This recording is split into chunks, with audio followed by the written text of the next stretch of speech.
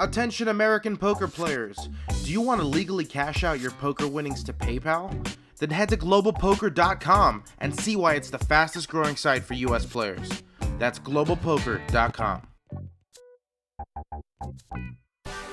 Have you heard about America's Card Room? Already the most trusted US online poker site since 2001, America's Card Room deals out more than 246,000 hands of real money poker every day. And right now, Poker Stories listeners can get in on a great deal. Just head over to americascardroom.eu and sign up using the promo code CPPodcast. New players will get a 100% deposit bonus up to $1,000, 20 days of free jackpot poker, and 4 entries into the $250 new depositor free roll. Don't wait. You can be playing poker online right now. Head to americascardroom.eu today and don't forget to use the promo code CPPodcast for your bonus. Poker Stories is an audio series that features casual interviews with some of the game's best players and personalities. Each episode highlights a well-known figure in the poker world and dives deep into their favorite tales both on and off the feld.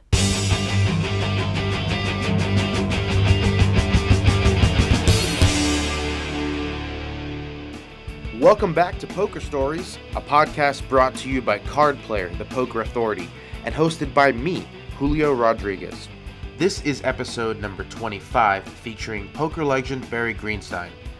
Barry is a 3-time WSOP bracelet winner and a 2-time WPT champion, but for most of his career, he's been known for his success in high-stakes cash games.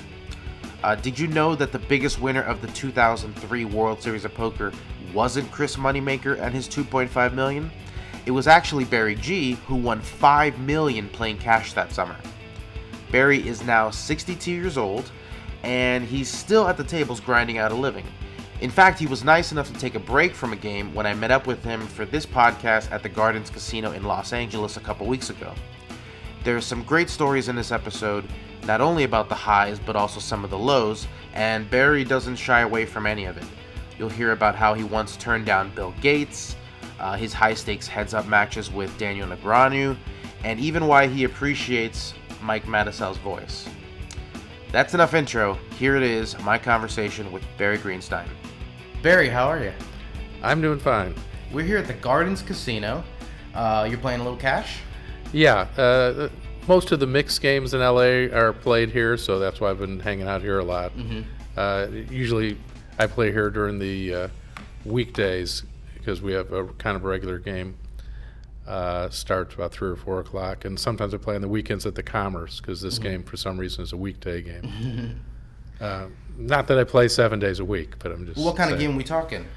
All those like Badusi and Badugi and Deuce to 7, a lot of triple draw games, throwing some Omaha 8 or better. Sometimes the bigger game has some big bet games in it. Yeah. How high do the limits get these days? I saw like a 4-8 going a little bit at the Commerce, but how does it... Right. Well, the typical big game now in LA is 2 and 400. Yeah. That's the regular, like with a big mix of the with the low balls? With the cap and the big bet games is 4,000. Okay. And then the intermediate game is either 61-20 or 100-200. Sometimes when we play 40-80 or 81-60, or sorry, from anywhere from 40-80 to 61-20, we also play with overs where some of the people play double the limit if they're the ones left in the pot. Oh, okay. And then sometimes there's cross booking and other things to throw in some action, a little more action. What about the cast of characters? How has that changed over the years?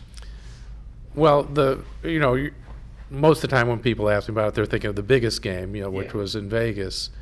And those are all the known players, and that was a bigger game, obviously.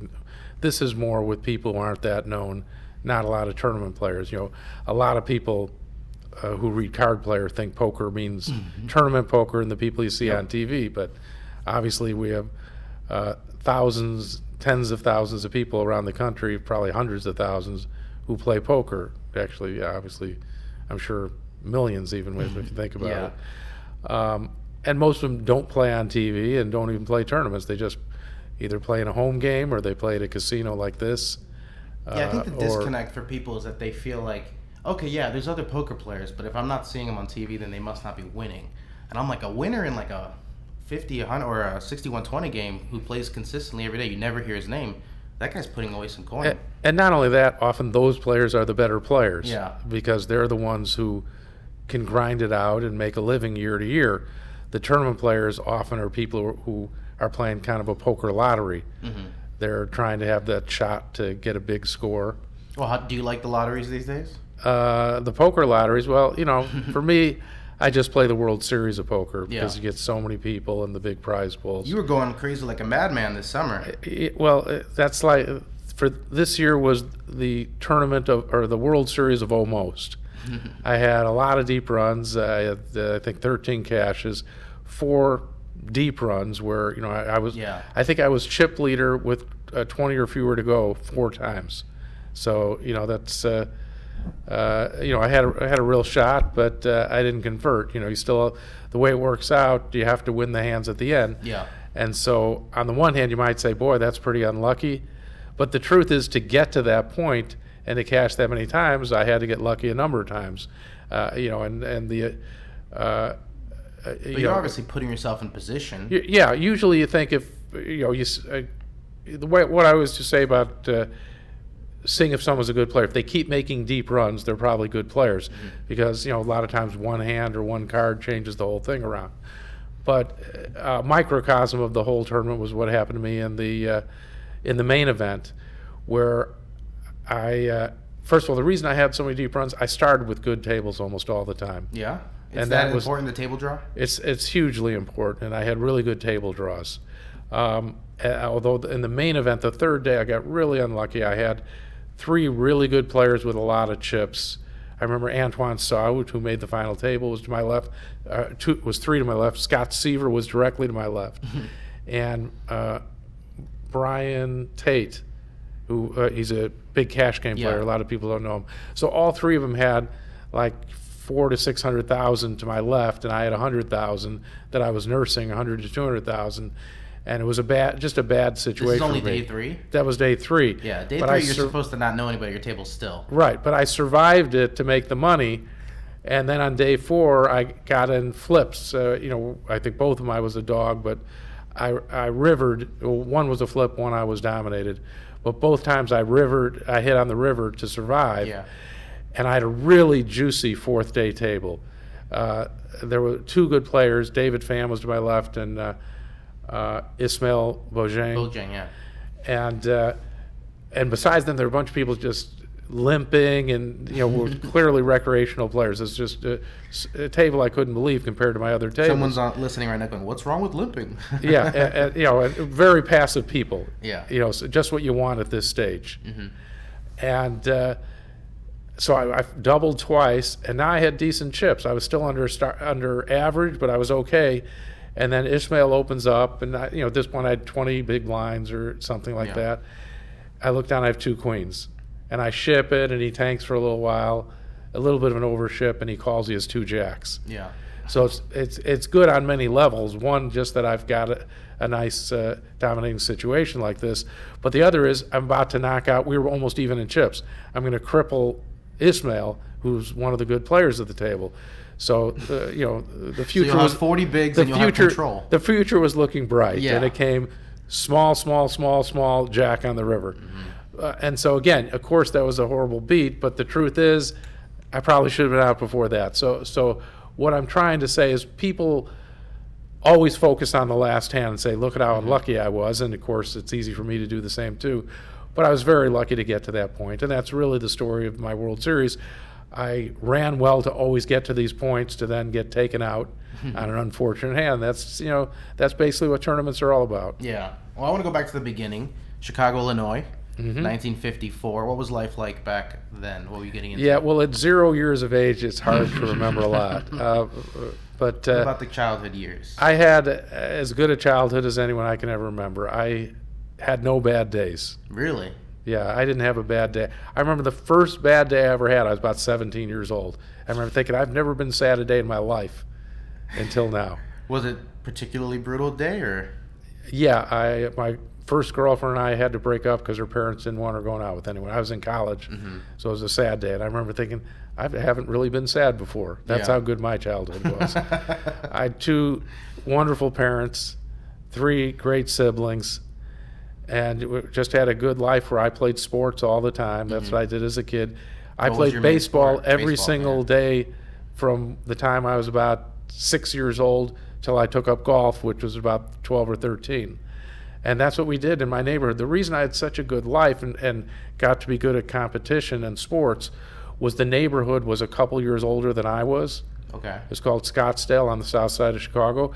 And so as all young families moved into these houses, starter houses, and they all had kids, and that was the reason my parents and they also moved. So we had like 13 kids on my block, boys on my block my same age.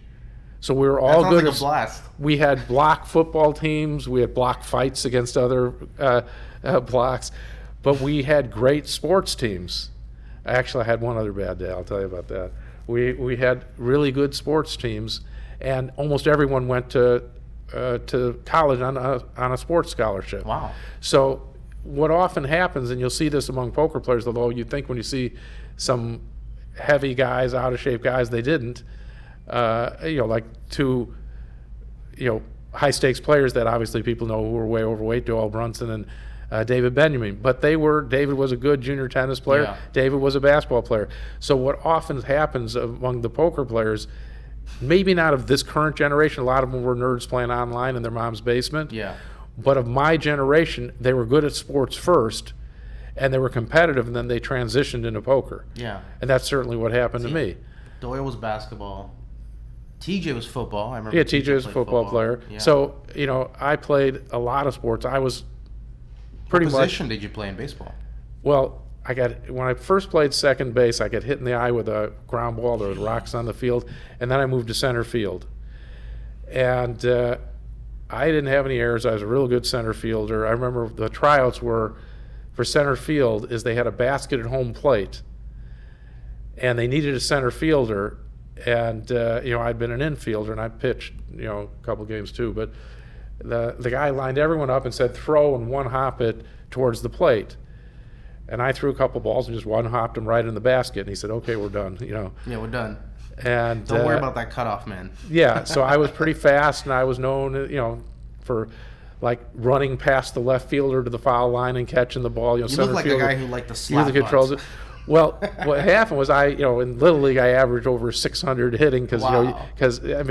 it's not a wow because in Little League that's the way it That's works. triple my average in Little League. But I remember that one time there was no way anyone could throw me out. I was fast. If I hit it to the left side of the infield, I would get to first base. Yeah. 60-foot bases until senior league, which was 90 feet. And so I could hit it on the ground always if I wanted to get a hit. So one time I bunted to get to first, and I remember the coach, and he was right. I thought he was wrong because I more thought getting on base was the thing to do. And he said, "I don't want you to ever bunt again. This is to have fun and to play baseball. This isn't just to win." And I was a competitive kid, so I was always trying to win. Yeah. And at the time, I thought he was wrong, and I actually think he's right now. Really? Because I could get on 100% of the time bunting, but that's not. What's that? Yeah. That's What's the point? What's the point? Yeah. It becomes too easy then. Yeah. And so, but anyway, what was I thinking about baseball?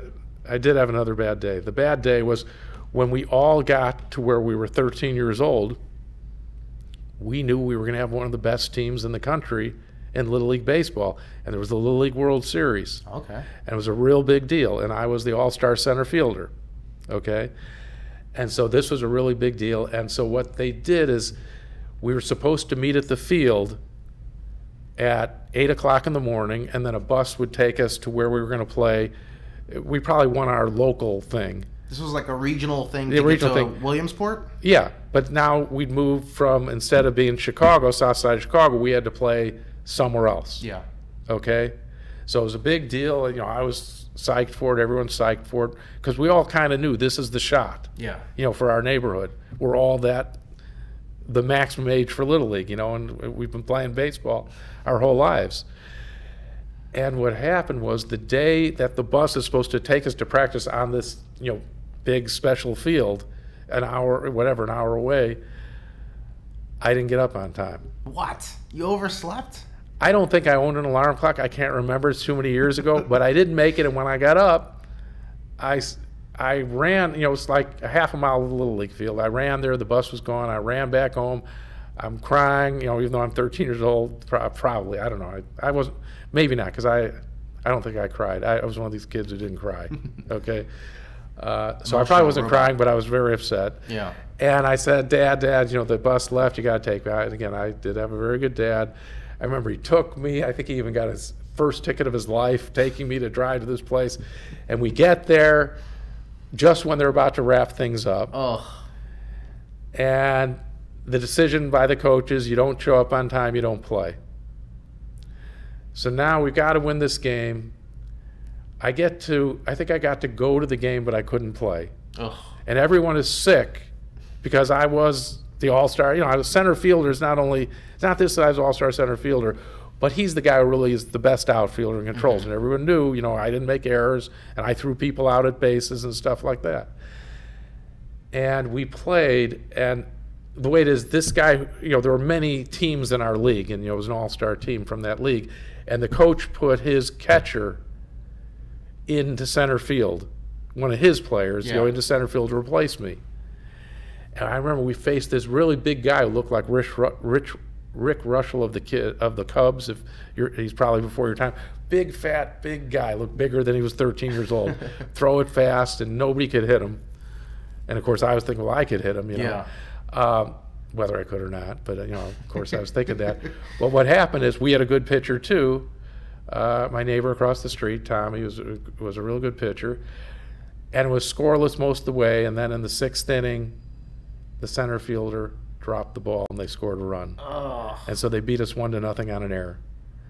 From your position. Yeah, from my position. And it was so sick for all of us. And everyone was like, luckily most of the people on the team were blaming the coach instead of me. Mm-hmm. I didn't make the error even though I was late because they said, how could you sit him down? Yeah. But I learned a valuable lesson, and I know, you've dealt with me before, and I've been on things. I'm never late. I used to tell people in college, if we're meeting at noon, at 12:01, I'm walking. And I thought about it. That is a very rare quality in poker players. And and I'm sure you know that I've always showed up on time to anything, and anyone who's ever done an interview or I've been scheduled to do anything, I've been there on time. Yeah, I can count about 10 poker players who are like that. And I was thinking, I don't know why, I was thinking about it. Someone was asking me, how come you're always punctual?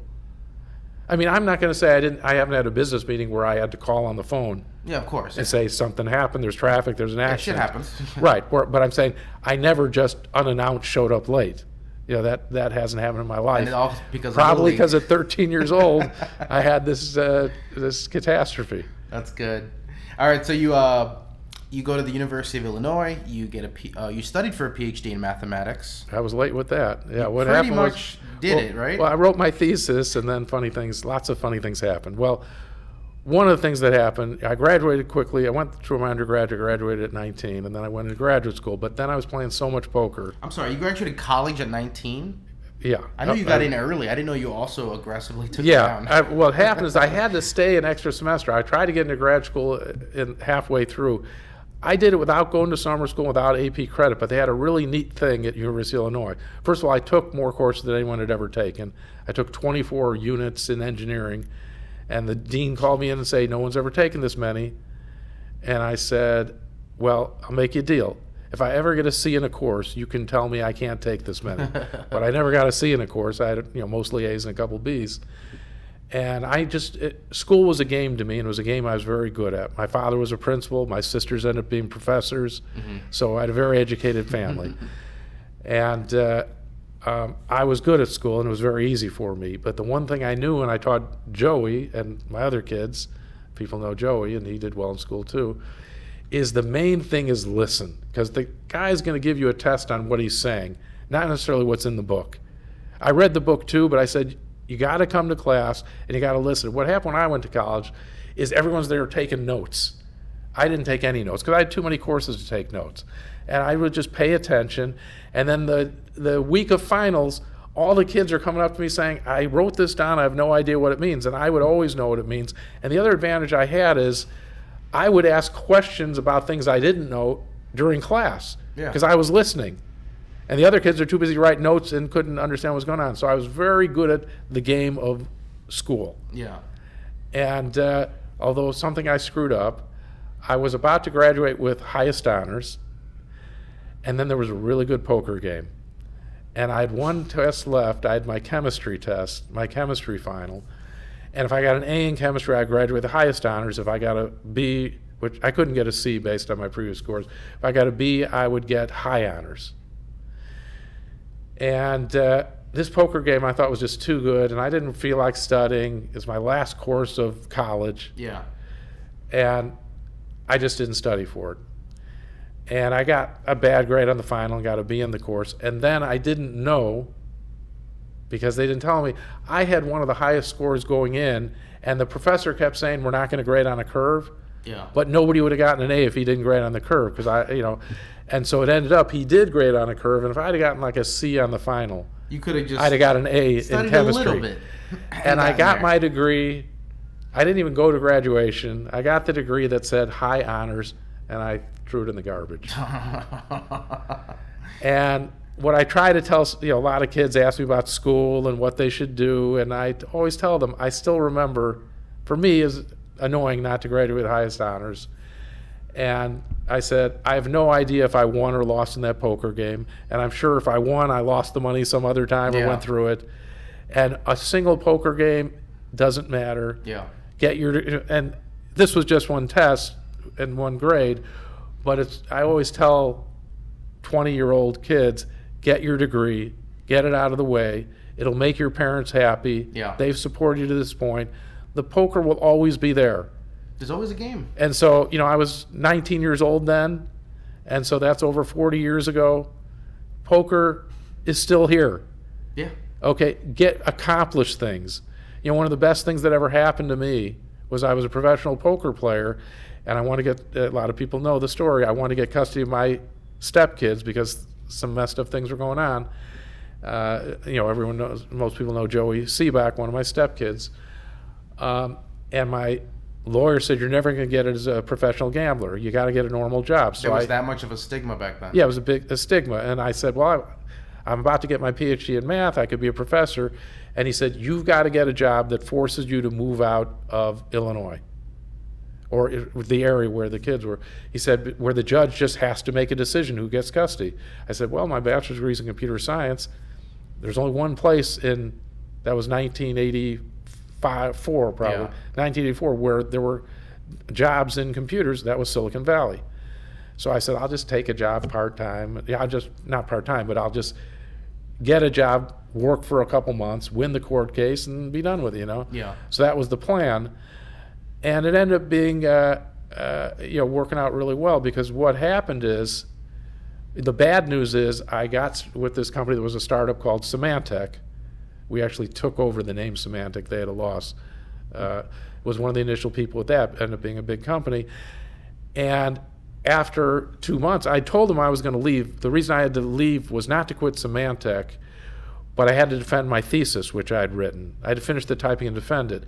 I said, I got to go back to Illinois probably for a month to get my PhD. It just occurred to me that you were in college, working, and playing poker at the same time. Well, that's why I was in graduate school for 10 years. Okay. I was already 30 now, almost 29 or 30. And I'd just been really lackadaisical. Another screw-up I had was I could have gotten my PhD at about 23 years old. I'd passed all the quals and prelims, all that stuff. And my advisor said, write up what you have. And I said, but I haven't solved my problem. I had a great advisor. His name was Ken Stolarski. I'll just throw that out. He's a really good guy. And I said, I haven't solved the problem. And he says, well, there's nothing wrong with that. You just write up what you've had, your partial solutions. Yeah. I'd done a lot of work. And he said, and then when you're a professor, that's what we all do. You write more papers where you have more results. That's just the way it works. And I said, Ken, I don't think I'm going to become a math professor. He said, what do you mean? You're getting your PhD. I said, I make more than professors already. And I explained to him what I did for a living and why. And I said, I play poker and I play blackjack and, I'm traveling a lot. And I said, the reason I do math is because I really like math. But that's not how I plan on making money. And so I said, I don't want to get my PhD now because I'm afraid if I get it, I'll be done. I won't ever do any more math. Wow, so you left it open. So I didn't write up my results, and I spent 7 more years in graduate school not working teaching courses for the first several years because I was also a teaching assistant until that. But just to stay connected to the just stay world. Connected, and and I did and doing my work, but really slowly, playing a lot of poker, traveling to different countries on blackjack junkets and going around the country playing like a road gambler. Flying to Houston where they had Hold'em games, which is kind of a new game for me, in those days. And what happened is then when I got married, which was kind of an accident, I'd never planned on getting married. But I also was a bridge player, and I met my wife, Joey's mom, at a bridge club. She's a real good bridge player, and lo and behold, she was a professional poker player. She played in home games and won her money that way. And I said, it seemed like kind of a match made in heaven. I never planned on settling down. People used to always joke about it, about my life. I had a really good life. I had money from poker. I was a scratch golfer, stuff like that. I belonged to a country club when I was in graduate school. So you were just like the swinging bachelor, huh? A little bit of Great Gatsby, okay, is the way it was. I had, I really had a good life and no worries. And people say, well, when are you gonna, take a wife? And I said, probably when I'm like 65. Because I just traveled around. You're almost there. And I said, that was just my idea, that I just was never going to settle down. Yeah. But when you meet someone who plays bridge and poker, and beautiful and intelligent woman, it just seemed like a pretty good match. And then at first, of course it puzzled me because I had never planned on getting married. I never even thought about getting married. But she had 3 kids. And I finally said, it's just not fair to the kids, the instability of it all. I think we kind of have to make a decision if we're going to get married or not. And we got married. And then the custody thing came up, and then, the Silicon Valley and all that. Yeah. So that's how that whole thing went. So when you're playing in these poker games, I heard that you didn't go to Vegas for the longest time. Well, what happened is I went to Vegas when I was in my 20s. I went to the Stardust. That's where the games were. Yeah. And I just talked to Tom McAvoy about the games at the Stardust, and he said there was some shadiness going on. Yeah, well, it was just not only was there shadiness, but even the house would bring in a cold deck. I didn't know till I met Doyle and Eric Drake later. All the poker rooms, and the reason poker would have a bad name, there was cheating in all of them, and the house often was involved. When I say the house, I don't mean the owners of the casino. I mean the floor being on it, bring in the decks and all sorts of things. And I went to Vegas, I remember the Stardust, and the game was Raz. And something happened where I had 3 low cards, another guy had 3 low cards, the other guy had a face card, and 3 low cards up. I actually had a 7 low made already. And I bet, and the guy in the middle could not call because what's normally going to happen is if he calls, it's going to get raised, I'm going to re-raise, we're going to knock him out. Yeah, he's going to get squeezed in the middle. He's going to get squeezed. But what happened is the other guy just folded out a turn. And I said, what are you doing? And I said, don't do that to me. And then I realized what they're doing. They're just cheating. And we got in a big argument at the table. I don't argue much. Not much of an argument anyway, but one of the few times. And I said, you guys are cheating. And then they took me aside and said, we got to talk to you. And they said, we know you're a good player. We've already played with you enough hours, know you're a good player, but you don't understand the way it works here. Jesus. They said, the way it works here is the good players are all wait for bad players to sit down. When a tourist sits down, we take them off. We don't play hard at each other. And you can be with us, or we can be against you. That's your choice. Yeah, that'll grow the game, guys. Yeah. So I just said, I'm never going to play in Vegas again. And then what happened was, that was in the 70s sometime, and what happened is I thought I was never going to come back to Vegas, but in the meantime, what happened is I got this job in California, and I wanted to quit, but they said the company would go under if I quit.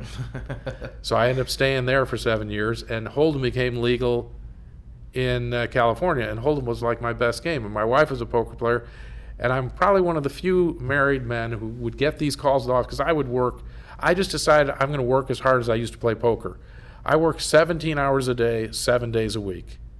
There was a period of a couple months I realized because my kids would go to school at a certain time when I was sleeping, I hadn't seen my children's faces. I talked to them on the phone, but I hadn't seen their faces. And I always tell people, I don't know anyone who's ever worked as hard as I did. I mean, maybe there is someone. 17 hours a day, 7 days a week. I never took lunch. I never took dinner. I had food brought to my desk. Man. I took one 15-minute break that year. In 1985, I took a 15-minute break at 9 o'clock on July 4th, where they kept bugging me, go up on top of the roof and see the fireworks. That was the only 15-minute break I took that year. Did you smile? No, I want to get back down and do my work. And I'll give you an example of how much I worked and why I worked so hard. I wrote the word processor for Symantec, for our business software. And other companies would have teams, like Microsoft Word, 25 people on the team. WordPerfect was the big product, 20 people on the word processor team. And what would happen is there were what are called software testers. Richard Brody, right? Didn't he do Microsoft Word? He was involved in it. Yeah. Software testers go company to company. Whenever you're ready for a testing cycle, you program for 8 months, you test for a few months, and then you put it out. And they came to our company and they said, where's the word processor group? And I said, that's me. And they said, no, seriously, where's the group? We want to meet with them. I said, seriously, it's me. That's why mine's faster and smaller. In those days, they had to fit in not that much space on a disk, on a floppy disk, and in memory and all that. And to make it seamless, one person doing it could do a better job than the interfaces between many people. And I said, that's why my searches are faster than anything. And my word processor, when it was rated by what's called Computer Digest at the time, was #1 in the world, ahead of Microsoft Word was #6. WordPerfect was probably #2. So if you look in 1986 in the magazine, Q&A, which was Q&A right, was the right part, was my part. The database was this other part. Q&A was the whole product. I was the #1 rated word processor and beat out all these other companies. But it nearly killed you. No, it didn't at all kill me. You didn't mind the work? I played poker burnout? like that. No burnout at all? I wasn't burned out at all. Wow. That's how I played poker, because I was strong at that time. I could play poker for 3 days straight. What I would do is I did sleep my 6-7 hours every night and worked. Because I think the thing that drove me was because I didn't go back and defend my thesis and officially get my PhD. I didn't want to be thought of someone who didn't finish things off. Okay. And I wanted to see if I could work it hard to produce something, as I did. You know how when you play poker and you're 20 years old, you play all night and sometimes play the whole weekend. I wanted to see if I could put that same energy into something productive and produce something. Yeah. So that was a lot of the driving force. Testing yourself again. It was important to me to know, to kind of prove to myself who I am. Yeah. Because when you go into poker, especially at a young age, and I'm sure a lot of these guys who I've been telling, when online poker's down in the United States, get your degree. When you get older, you're going to be, especially if you're a smart kid, and a lot of these poker players, of course, they're smart kids. Yes. If they're top poker players. You're going to start thinking, what did I ever do? What did I ever accomplish? All I did is try to make money. So I didn't want to get to 40 years old and be saying that about myself, because I was thought to be a pretty smart kid when I was in school, and in math and in graduate school. I was thought to be one of the smarter graduate students. So if in the end all I had was money to show for it, that would be a pretty hollow existence, especially the way I was raised. I was raised that being successful had nothing to do with money. It had to do with making the world a better place, accomplishing something. So it would have been very hollow the way I was raised. And so I did accomplish something. I worked for 7 years. What happened is we had 5 employees when I started, and it ended up we had 1,000 employees 7 years later. And it just got too big, and it got to where we were hiring what I call middle management, and they would come to me with stupid ideas, and I would explain to them why that doesn't work, because they hadn't been there the last 7 years in a lot of cases. And the other thing that would happen, they'd have meetings, and I never wanted meetings. They'd always try to get me to manage products, and I say, no, I don't want to. I think everyone in corporate America I don't want to be in meetings. And the worst part, again, of being punctual, they would have a meeting, let's say 3 o'clock, and I'd show up, and other people would be drifting in. And I'd say, I'm not going to do this anymore. When everyone is there, call me, I will immediately come. I'm not going to sit for 15 minutes and chit-chat. I've got too much work to do. And you don't seem like the type who suffers fools. Yeah. Easily. So yeah, I didn't like that at all. The company just got too big, and then I quit. And what happened is when I quit, we had three main people that we thought that were managing a lot of the software stuff. The first one quit, and he said, "You'll never put out another product." We did. The next one quit, Brett, great designer. He said, "There's no way they'll put out another product." We did. But when I quit, they'd never put out another product. Symantec now is a company that owns other companies that we bought with the money made from our original thing. Got it. It owns, and the largest company we bought is called, what is it? It's the antivirus, and Norton. We bought Norton. That's where I've seen the name Symantec before. Right. So Symantec bought Norton while I was still there. So Symantec became no longer programmers. It was just salespeople that sold other products. Yeah. So once I quit, they couldn't put out another product. They tried, but they couldn't get it done. But anyway, so that was, at least I accomplished something there. Yeah. And it's a good thing because it was good for my kids, even though I still worked hard and they probably saw me less than when I played poker. That's the beauty of being a poker player. You can spend more time with your kids and you can schedule your life, So it's a good job in that way. But what I did have at different periods different times over that 7 years, my kids come to the office and see me there, and Apple was starting up, and they play with a Macintosh, and that was the new thing. So my kids were computer literate, so it worked out pretty well. Yeah. Because everyone we didn't know then, but it was really good for my kids to be computer literate as they went to their adult life. And one more thing I want to throw in, I always like to throw this in, one day Bill Gates will have this. They wouldn't let me meet Bill Gates when I was at Symantec, because the way programmers were in those days, they were what I would call hackers. They weren't trained. I had a degree in computer science. Most of them were like learning by the seat of their pants. Yeah. So I was a top programmer and, felt I was the best programmer in Silicon Valley at the time. And Bill Gates snuck into my office and he said, "They won't let me meet you. I will double whatever they're paying you." What? And I said, "I don't work for money. I work for my projects, and I can't give up my project." And he left. And was he upset? Because he was known for... But that's why they wouldn't let him meet me. Oh, man. And and I've met Bill a couple times. I met him at someone's party and stuff like that. I've never brought it up. But one of these times, I'm sure he doesn't remember it, but I'm going to ask him if I ever seen him again. You remember sneaking in my office and doing that. He's kind of a big deal now. He wasn't quite so big then. Those first few years when you're playing poker exclusively for a living, you're avoiding Vegas at the time. What were the games? Where were you playing? Just in LA or? No, Bay Area? I'm from Chicago. No, I mean but this was after Symantec. Yeah, First I was in Chicago, then I moved to Champaign, Illinois, where I went to school and played there. Like I remember one time before we get to LA, I was being interviewed. I could easily get a job as a professor even before I completed my PhD because I had a Bachelor of Computer Science. So it was really huge if you could get a mathematician who also knew computers. And these people, I remember like University of Pittsburgh or something, they come and interview me, and I'm dying to ask this one question, and the question is, are the poker games good there?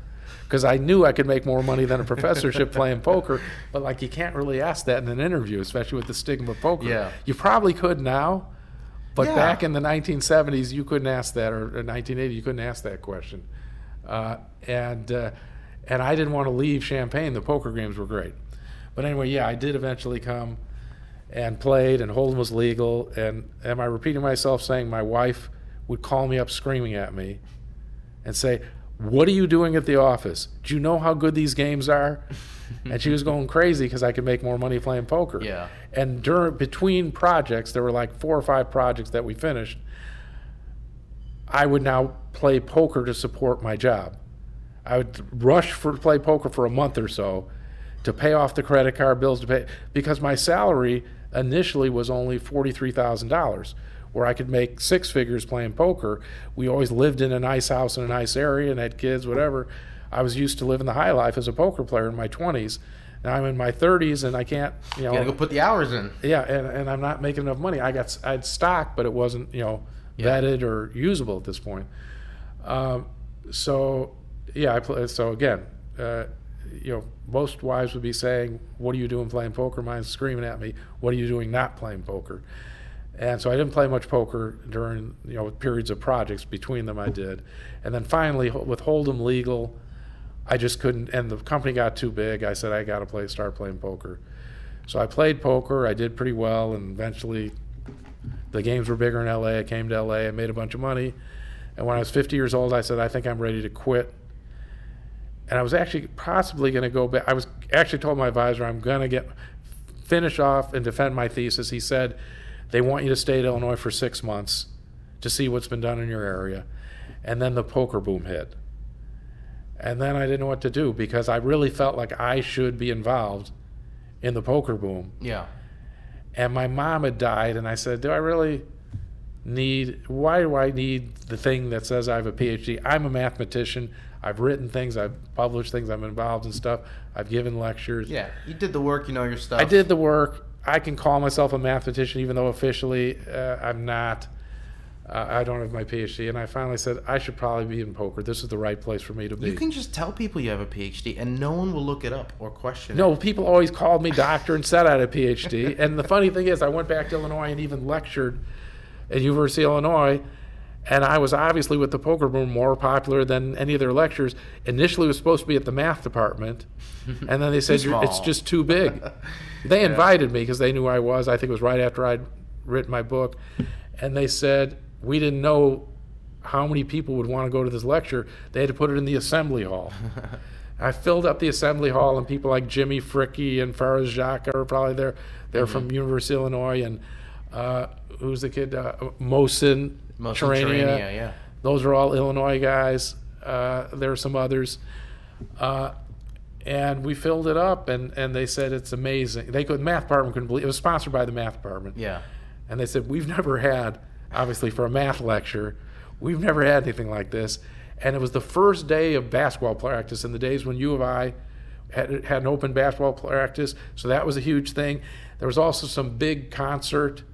And I filled up the assembly hall for people who are still going to university. That's how big poker was. You want to know how big poker was? That in those days it was big. Well, let's go back to the start of the boom, because you were in Vegas during the Moneymaker win, and I read that you had a very good summer, even better than Moneymaker. Yeah, he won $2.5 million. I won $5 million. See, that you're throwing out the number $5 million just playing cash? Cash games at the World Series of Poker. Yeah, $4,000 and $8,000 cash at the World Series of Poker. That. One other person won almost the same. We had two big winners, me and myself and Ming Lee. Mm-hmm. A lot of people don't know Ming Lee, but we just had a great summer. Didn't he finish? I feel like he finished 10th in the main event. He may have one year. Yeah. But we were just killing it. And and what happens, it kind of snowballs. When you're doing well, if you manage yourself right, and people who've read my book know there's a lot of management stuff. I was always getting sleep. I was always getting there to tired people the next day who were losing, who weren't getting sleep all the time, and just crushing them. Not just playing tournaments. I didn't play. I played probably the Deuce tournament in the main event. Yeah. And which is what I used to play. I used to play like 2 events. And so, I just killed it. And was there a lot of like whales, or was it just tilt and tired poker pros? There's all the normal people. I mean, I don't want to say what happened to Chip Reese because he's obviously one of the greatest players of all time, but it wasn't a good summer for him. It wasn't a good summer for him, and probably not for Doyle, and probably not for a lot of other guys of the known players who are all these great players. And a lot of it was management. I'm not even playing. I mean, I think I was playing better than anyone else at that time, and I'm sure Chip and Doyle would say at that time, they certainly said I was the best player in the world, whatever that means.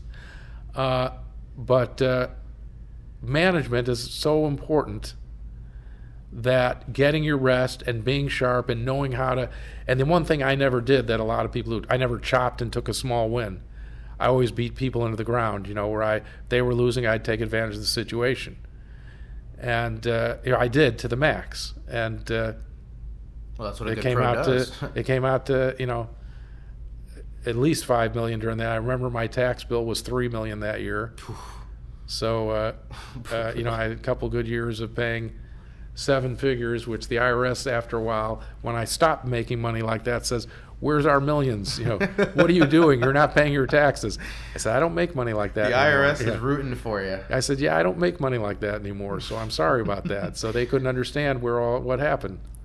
Oh man, that's $5 million in playing 4-8. That's a lot of big bets. In like a month, you know. That's just insane. Yeah. Okay, so obviously Stars comes calling. That works out. Are you still with Stars? Well, Stars didn't really come calling. What happens? They came calling lots of times, and I turned them down. I never needed the money. Mm-hmm.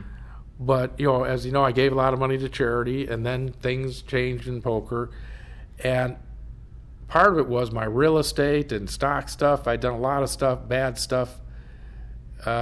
It's stupid, really, because I made my money playing poker. But somehow, and a lot of pokers do this, you get into business, and I have a chapter about poker players are the worst businessmen. And I was the worst. They all want a passive because income. what you do when you're a poker player, because the money comes and goes, so you just throw money at the problem.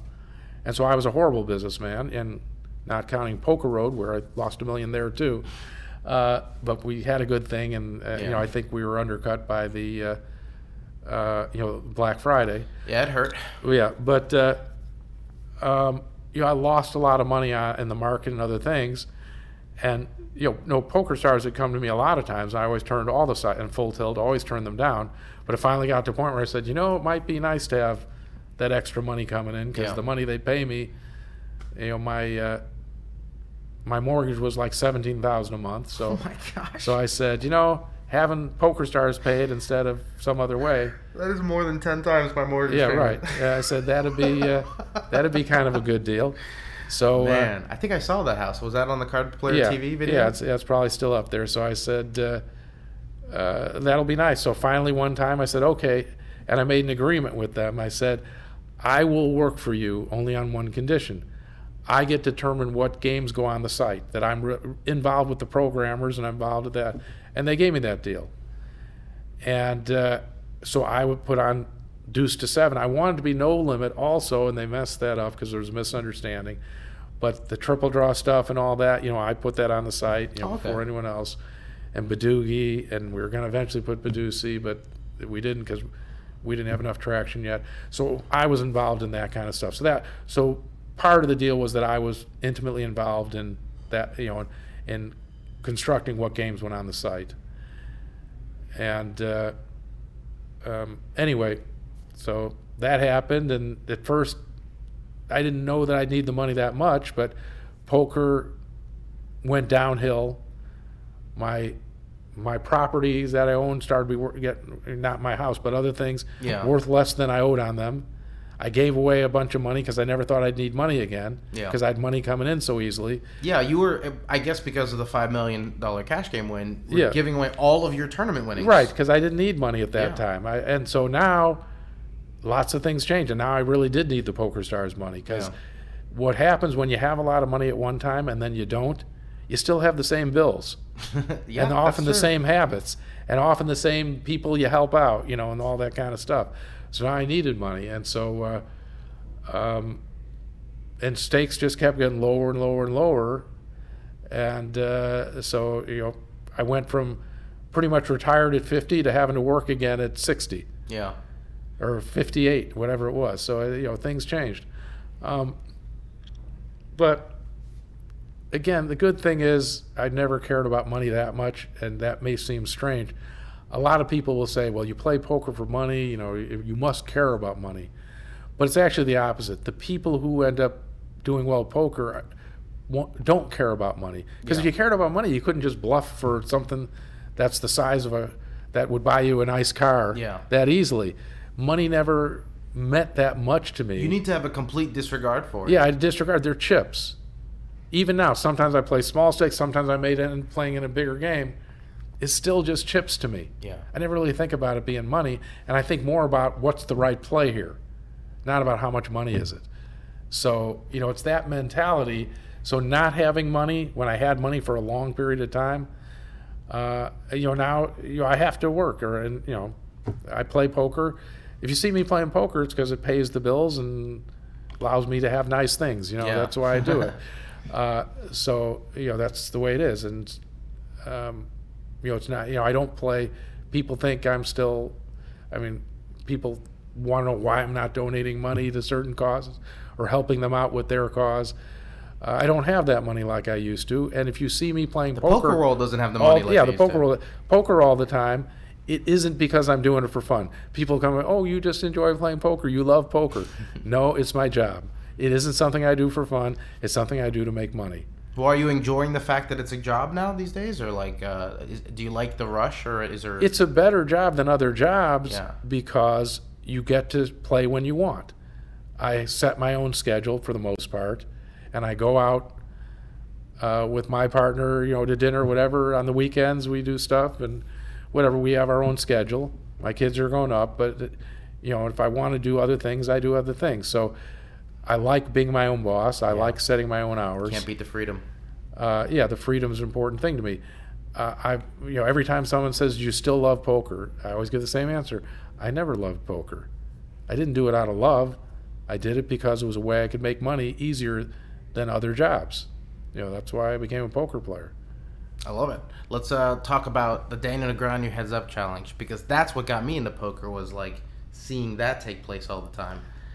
Reading along the updates, who's going to win, what is the game going to be? I guess I made a mistake in that, and here's what happened. Originally, I was a high-stakes player at that point. Daniel wasn't, but he was a tournament player and was making money, and he had a sponsor. He had his Full Contact Poker. I don't think he was even with Poker Stars yet. No. And Daniel was it Poker Mountain back then? I remember he had his own site for a little bit. Full Contact was the one thing, but he also had a sponsorship with the Win. And, he was, Daniel, at this point, I would think you have to say he's the biggest name in poker. But he was building to that still at that point, where people wanted him to represent things. And cash game-wise, he certainly wasn't at the same level that I was. But he said, well, I'll play anyone, any game at the Win, because he was representing that card room. And I told him, I'll play anyone too. I'll play you, And so what we did is I wanted to first play him lowball games, and then he said lowball wasn't a strong point for him. Yeah, he gave you like 9 games. He said, no, you can't play those games, but I'll tell you what games I will play. And I said, I'll play them all. We'll play them all one at a time, okay? And I said, the only one thing, since you got to choose which games I can play, let me choose the order. Okay? So what I did was, I'd been playing a lot of stud in the big stud game. And I originally was a bad stud player, but I learned to play by playing against good players, and got to be where I was good. And I was Daniel hadn't played against the top players in stud, so I had a big edge on him, frankly. And it was so big, I beat him pretty easily. We played 500,000 freeze out. Oh, first, what I said, before I even played him, I had Mimi, who was my girlfriend at the time, play him Hold'em.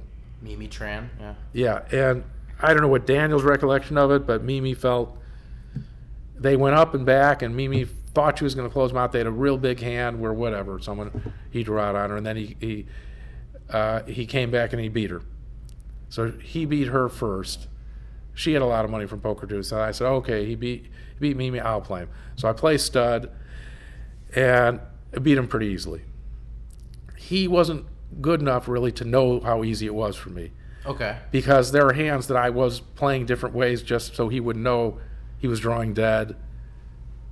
I would sometimes wouldn't raise him till the river, and he thought he got outdrawn, but he didn't. But I was a top stud player in the world, one of the best stud players in the world at that point, and he wasn't. And we had a rule that you could ask for a rematch.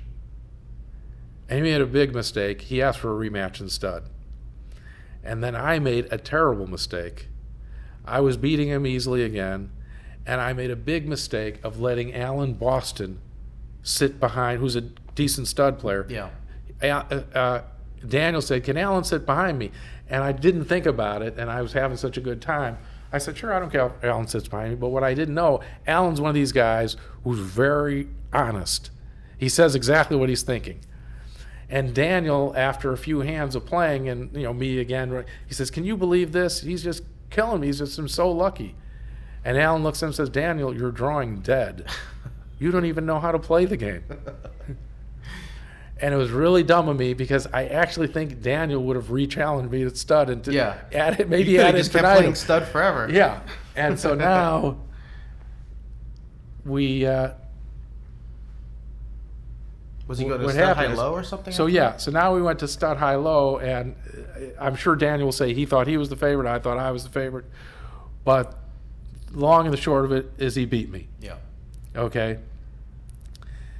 And so now I said, what game should I play? And I knew a game that wasn't good for Daniel because I knew he hadn't played a lot was PLO. But it's a very volatile game. And he had a guy writing up the hand histories. And we had like 6 all-in pots. And we each won 3. But the three of them that I remember one, he had like a gut shot and a flush draw, but he didn't have the nut flush draw. I had the higher flush draw. Just almost dead, and he won that. And it was unfortunate. The problem with playing a big bet game, I should have chosen a different game. I can't remember. The one game I knew was his best game was Omaha High-Low. So that was going to be the last one. And he was the favorite over me at Omaha High-Low at that point. But the other games, I could have chosen some other games. I can't remember. Not a big bet game. But big bet games are very volatile. High variance. Right. But what happened was, he ended up winning, and now we're back to even. And we were also cross-booking the tournaments. But for me, I was used to playing this much poker, and he wasn't. I was beating him in the cross-book in the tournaments. And finally, he just came up to me and said, my sponsorship with Win, or first he said, I don't want to do both anymore. Yeah. And then he said, I said, okay, we'll finish out the 9 games, okay? And then he said, my sponsorship's over. Oh, okay. And so he said, we're even. And I said, yeah, I guess you're right. I mean, in some sense, he was up because I had a piece of Mimi in the thing that he won. Yeah. I didn't have all of it. She had some, I had some. Someone else had some, I can't remember who. But on mine against Daniel, we ended up even. And then we just didn't play again, and that was the end of that. Let's talk about this quote I read from the LVRJ this summer. I probably don't think the game has evolved as much as some other people do. There's just more players, so there's more good players. But I think poker's poker. Do you still believe that? Oh, for sure. You know, the mark seems of a like good a crazy poker thought to me. No, the mark of a good poker player. It's not that there isn't an evolution, but if you're a good poker player, good at anything, you're going to adapt the environment. I remember when people first started 3-betting, and if you watch my first WPT that I won, I 3-bet someone with 9-3 offsuit or something like that.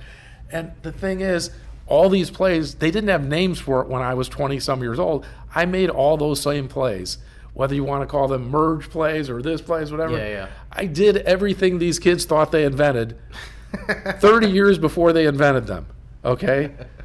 And it's just funny that they'd say, oh, no, like Harrington's book, and I say, there's nothing there I didn't do at 20 years old. Yeah. There was certainly nothing new in that book that I didn't do when I was in my 20s, you know? And so, these were things that, as Doyle will tell you, and unfortunately Sailor Roberts can't tell you because he's not here, we played really well. Now, the one thing that changed was people had head-up displays and could play online poker where they could get really dead read on how often you bluffed and what your ranges were and stuff like that. That was different. And what that meant was these young kids would, of course, have an edge on someone who didn't have that and could beat good players. And then what happened when they play live? They were donkeys, you know. Yeah. And the truth is, when these online kids came into a live game, and it's still the case today, I mean, I'm not as good a player, obviously, at 62 as I was at 50, but there was a long period of time where someone who was a world beater on the internet and could beat me too came to a live game, and they would be dead meat. Yeah, they weren't used to not having that information to help them. Yeah, they could not play. There was because there are tells and there are other things. And not only that, like I remember playing with Patrick, who obviously is one of the best players in the world. Yeah, online became one of the top 2 or 3 players in the world. Obviously, now what happens with an online player? They know what to focus on and what's going on online.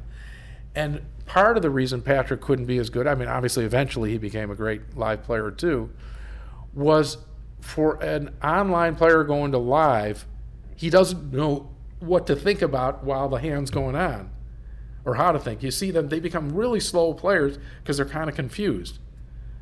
You know, whether it's timed one or whatever, you see them like thinking. Yeah, I'll say, they gotta count stacks and you play 8 games at once. How can you come to live and like you sit and tank and don't know what's going on? But part of it is when you play, it's a different type of thinking. Live poker, you're paying attention to what everyone's doing. You look at your hand before they look, right away, which online players don't. And before, when I was a top player live, not only would I know what I was going to do before it came to me, which people will be surprised because an online player doesn't react till the screen pops up and says it's his turn. Exactly. So he processes the information and acts. And so you might say, oh, that's a difference, right? I know what I'm going to do before it gets to me. So I'm prepared with my, if you ever watch me play, my tempo is a second. Well, no matter what I'm doing. If I take 5 seconds, I'm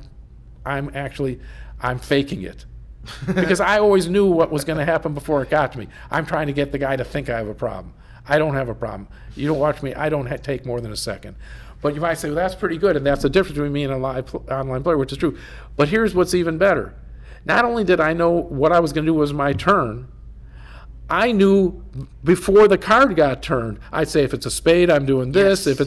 If it's a 6, I'm doing that. If it's a scare card, I'm going to try to bluff at it, whatever. I actually, before the card got turned, streets ahead. I already knew what I was going to do. But so it's a very different way of thinking about poker than an online player, because in online poker, you don't think that way for a number of reasons, because you're playing too many screens, you're using that information, and they play, I always used to accuse them, and when they got to be live players, they realized I was right. They're playing blackjack. They're not playing poker. They're not thinking through these things as they come up. They're just processing a blackjack situation based on that information on the screen. It's reactive instead of proactive. Yeah, they're not like playing that much differently with the same cards as I am, where I'm doing many different things and bet sizes and folding that same hand in that situation based on what other people are doing and what's going on at the table. Online players don't do that to the same degree that a live player does. So it's a very different form of poker. And what happened, if they really were good poker players, the first year they were playing, they were arguing with me that I was wrong. Then they had problems, and then a couple years later, they said, you were right. They had to learn. The good poker players learn. Good poker players are going to be good poker players, whatever the environment is. They're going to learn what you have to learn. But and sometimes when they'd argue with me that, no, I was one of the best online players, I'm ready to play live, I said, let me tell you, you're 23 years old. Come back to me when you're 25 or 26 years old and tell me you haven't learned anything.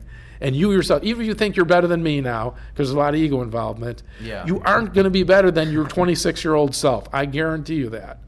And of course, at 26, some of them who were like just sure I was an idiot, just like Mark Twain's talking about his parents, came back and said, okay, I apologize, you were right. That's what you hope the kids do all the time. Yeah.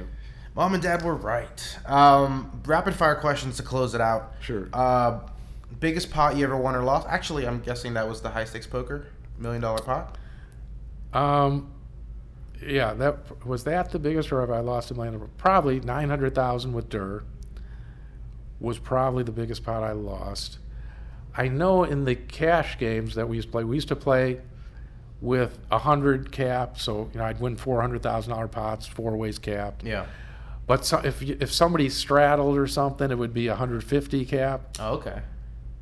You get enough people in there. So that'd be so I probably have won a $600,000 cap in live, 4-way cap in live, probably a PLO pot before. Did those get you sweating at all, or were you never that emotional? I had so much money in those days, I didn't even care. Yeah. It really didn't matter at all. Some of the plays, even the play against Durr, where I laid down aces and I got confused on the hand, didn't think it through. I thought Eastgate had a deuce. The money meant something to me then. It is very different to play big bet poker when the money means something. Limit poker is not so hard. I was earlier talking about it's just chips. Yeah. But that more applies to limit than no limit, because if the money really means something, you can't lose it. and all I had on me was that money that I brought, a couple $100,000, whatever it was. So I didn't want to go broke. So it definitely changed the dynamic. People always like one hand people talked about with me is the Brad Booth left Phil Ivey off Kings. Mm-hmm. When he had the big bricks of cash. That was all the money Phil had. Brad had someone else put him in the game. Actually, the guy who put him in the game was really mad about Brad making that play. Said it's easy for him to do. It was my money.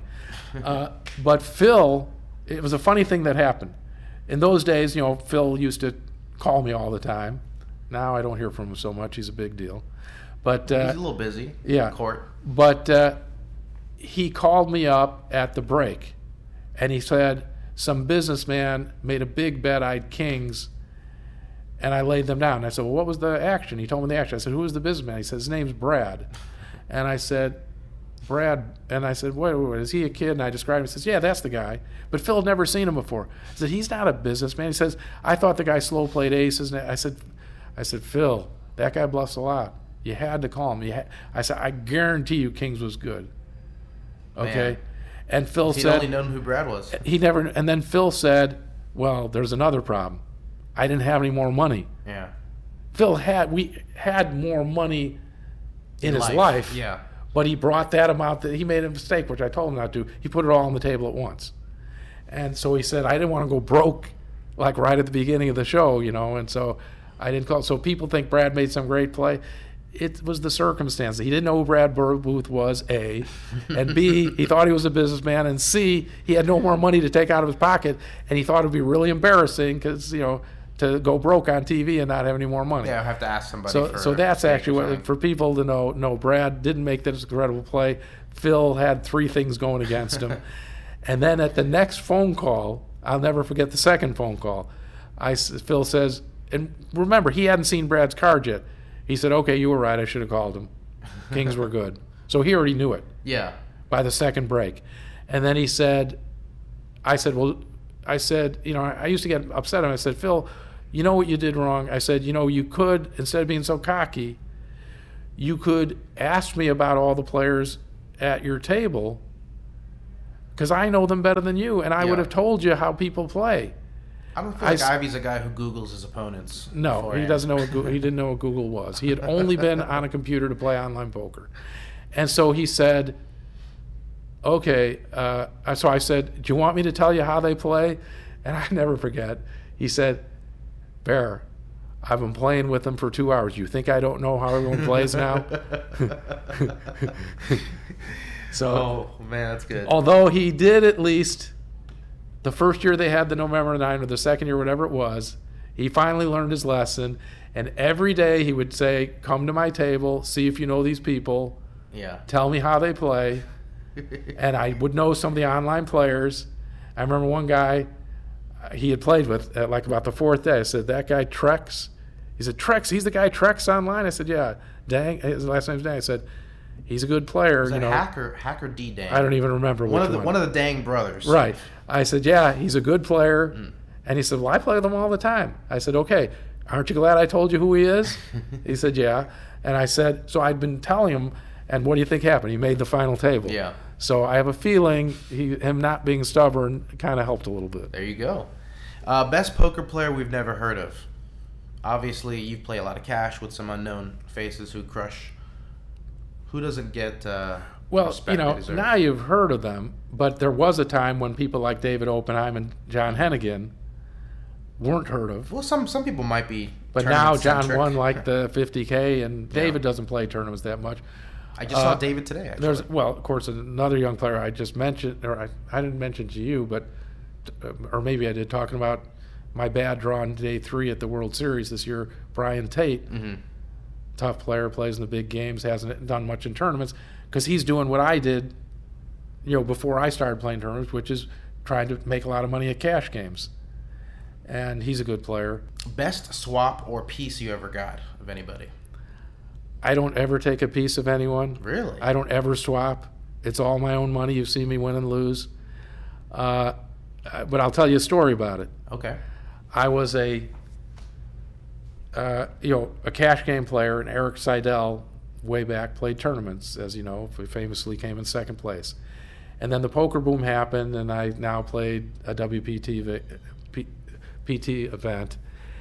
And Carl McKelvey, who had played a lot of tournaments, says, you want to swap 5%? And I said, I never take a piece of anyone, and no one ever takes a piece of me. And he says, you think this is your first tournament you ever played? Do you think you're a better tournament player than I am? I mean, I played the main event, but that's about it. I said, no, but I just always play my own money. I'm not trying to insult you. And he says, you're being a real whatever.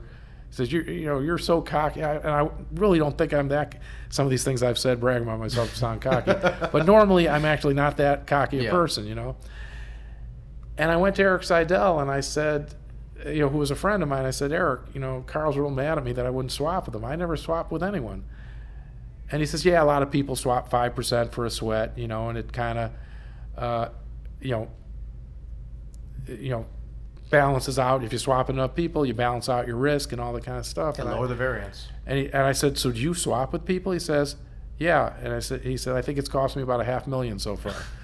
Because obviously Eric had done well. Eric is one of the best. So I said, well, in that case, I'm not going to swap with them. So I've never swapped with anyone. Did anybody ever offer you a swap and go on to win huge and make you regret it? I've never even paid attention. There you go. And when I have staked people in games and stuff, when people come up to me and ask for me to take a piece of them in a tournament, well, here's another thing that turned me off. He's a known player, so I won't even give his name. When I give someone money to take a piece, I just assume I'm never getting anything back because I never have.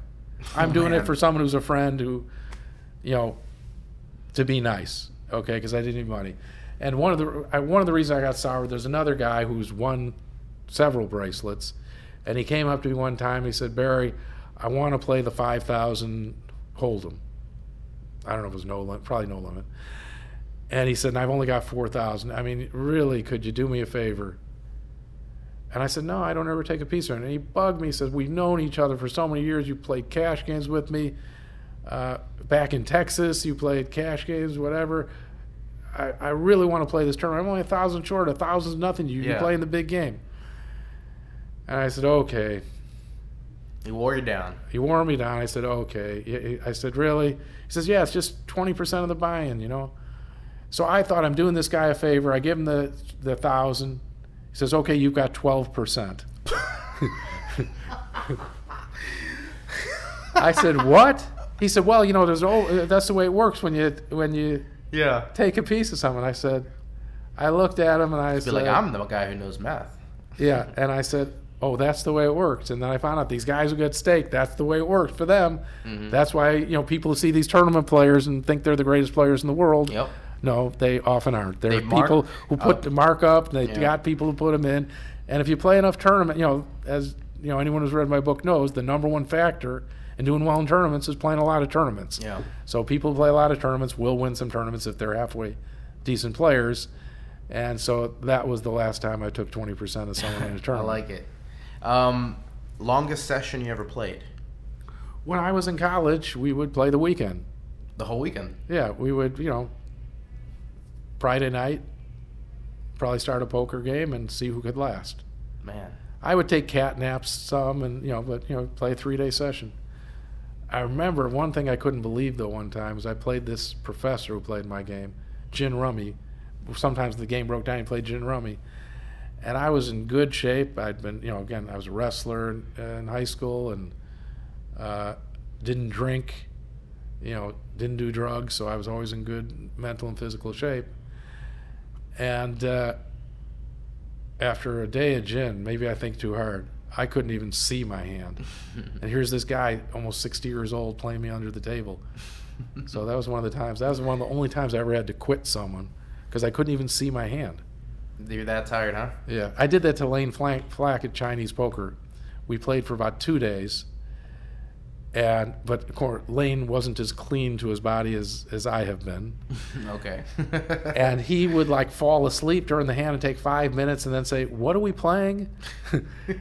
And we had promised each other it was 100,000 freeze out. And I was up about 60,000, and I didn't want to let him off the hook. And finally, he just got to where he was delirious. He said, "Bear, I seriously didn't know we were playing Chinese poker." And I can't read my cards. and you can't hold me to, it was like a death match. Yeah. And he said, you can't hold me to this freeze out. Yeah. I'll die at the table. He says, yeah, I can't, please. And he started, I have a daughter and all this stuff. And then I said, okay. And so I won 60,000. We never played again. We didn't finish the match. Okay.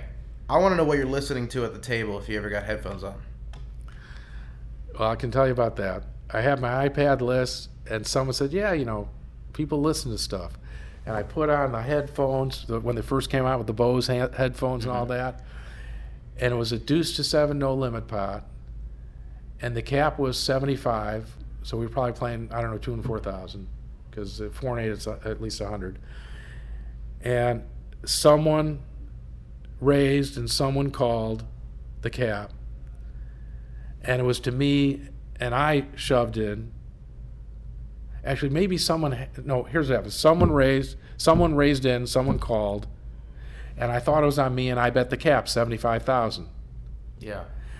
And 2 guys called, and they both drew, and I was drawing 1 to a 7 or something. And I threw my card away.